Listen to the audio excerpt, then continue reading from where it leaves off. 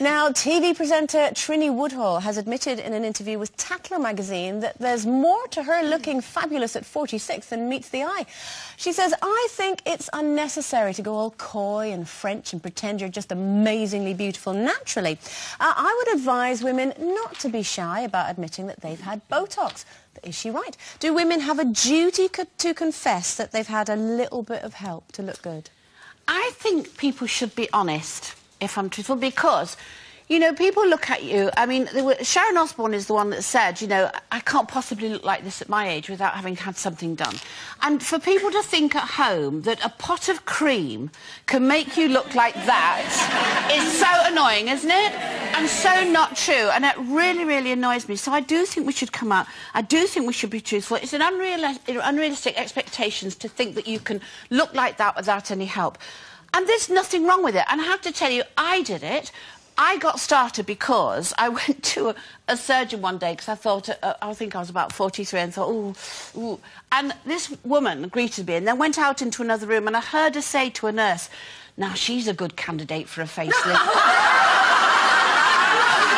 the only thing I will say is that, of course, that started that all going there. And I thought, oh, God, she must think I look terrible. And I think that's what we do. Now, if we admit it and go, no, I don't look like this naturally, I've had a bit done, I haven't had any fillers and stuff done for a long time. You might say I need it.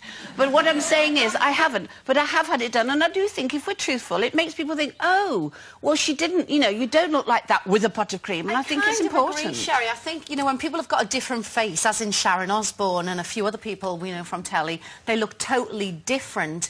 I think there is a need... What do you mean by totally different? You mean to how they looked before? Well, Sharon Osbourne's got a completely different face. Okay. I mean, she looks so different from what in her 20s and 30s.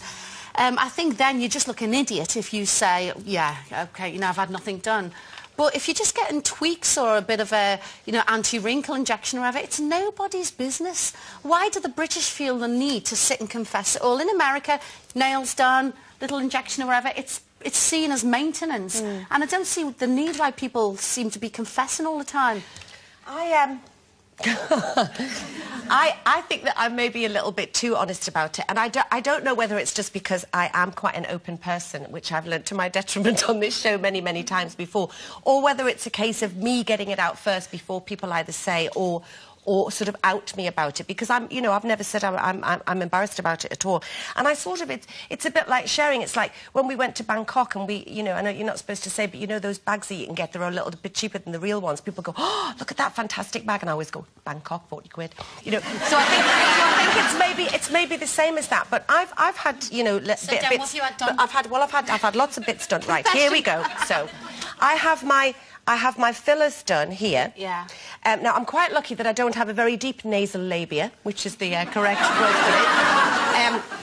So I do sort of keep that up now and again. Do you worry, as a serious actress, that it could affect you? Serious actress? Not anymore, Claire. Yes, I think that reputation's out the window.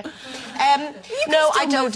I don't worry about it. I have very good people. I make sure that I research it well, and I've got really, really good people in the north, and who, if I have a little bit of anti-wrinkle injections that don't make me look like that, so I can still move my face. But you see, you don't go on my eyes done. But the thing is, so Denise, you don't go into a magazine and say, oh, I look like this age. Naturally, you actually, and that's what I'm saying. Well, I think people are very intimidated when they meet me, Sherry, so I like to put them at their ease. Yes. And tell them. As long as you don't lie about it. I think if you're not lying about it and selling a product or whatever, that's one thing. But at the end of the day, if people ask you outright, actually mind your own business. Yeah. I get my roots done, I get my nails done. No, I mean, it's like I had, you know, I made a present to myself, which I've talked about on my 50th birthday, which I didn't have sort of like massive shopping bags under my eyes, but I did have bags that were bothering me, and I had them done. If I have them one day and then they're gone 2 weeks later... It's obvious, it's quite obvious, and as long as people are commenting in a sort of quite an affirmative, positive way... Unless you see you've got a magic bag fairy, but the thing is, we haven't got magic bag fairies, have we, ladies? Well, apart from the old horsefly...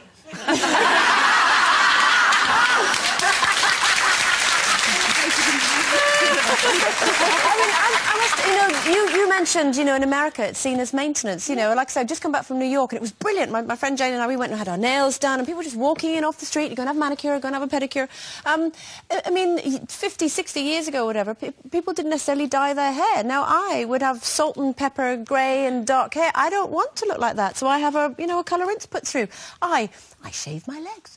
Otherwise I'd have hairy legs. But by the same token, is that cheating? I don't think so. I think it makes you look nice. I If you have other bits, having it, Claire. I think it can be quite off-putting for men, and I've suddenly become aware of it now. Being single, I have hair extensions, but my head feels like Medusa.